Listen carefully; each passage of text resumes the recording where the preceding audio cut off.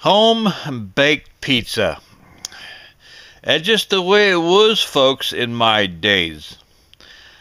I don't recall us ordering pizza.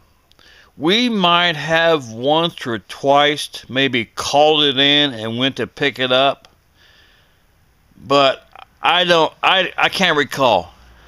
Maybe once or twice, and I'm talking about the entire decade of the 1970s. 1970s, from 1970 to 1979. We always home baked ours. When we go to the grocery store, Mom would get a frozen pizza and doctor it up at home and bake it. Turn on the oven. I think it was 375 or 400 degrees, and put it in there and bake it. You got to remember, we did things a lot differently back in when I was a kid, when I was growing up. I realize, 45 years later, I realize the internet makes it a lot more efficient, a lot more easier now. But, today, that's all you hear. Order pizza, order pizza. I talked to one of the Domino's pizza delivery guys, in his car. They got a sign they put on top of the roof, and they turn it on, the light on, LED light, when they have a delivery. And me and him was walking to Kroger together as I was talking to him. I said, man, you guys are busy. He said, oh, they run me to death. He said, orders left and right. And I told him back in my days. Because, he wasn't born yet.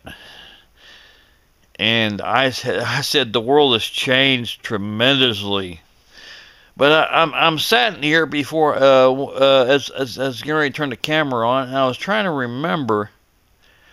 Even at my grandma's house, I don't think we ever ordered pizza. My aunt and uncle, my aunt Bobby and Lester, they may have and brung it over, but it was rare. Maybe once or twice, but as far as, we always home baked it. Frozen, get it at the store, and we always brung it home. I'm thinking hard, people, for this video. I'm actually thinking hard. And I remember the 70s very well. And I can't recall one time us ordering pizza. Well, when I say order, have them delivered.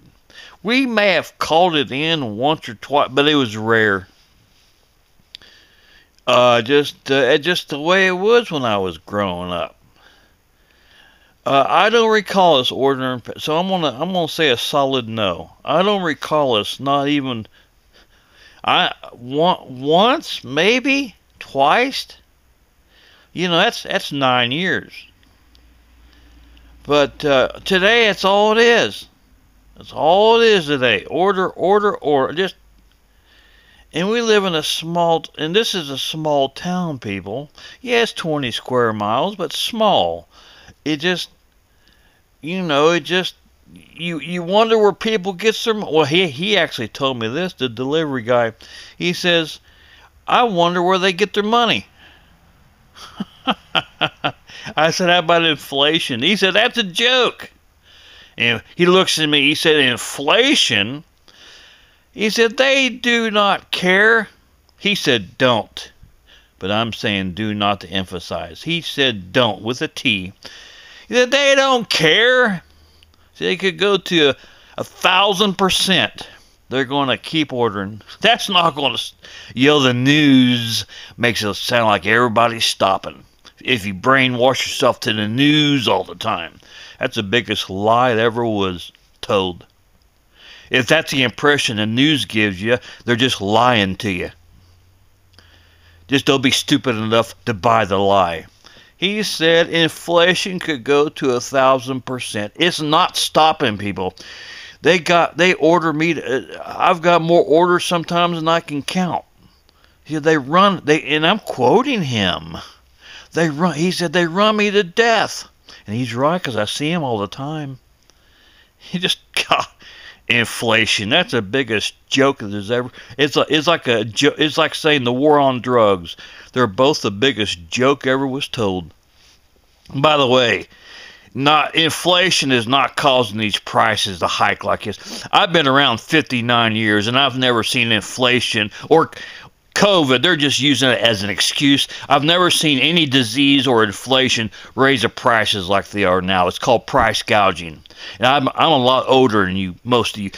94% of you watching me, I'm a lot older than you are. And in my lifetime, in 59 years, I've never seen price hikes like this. So it's price gouging. Trust me. This world today just aggravates me. Lies, lies, lies. And it's sad if you buy into that.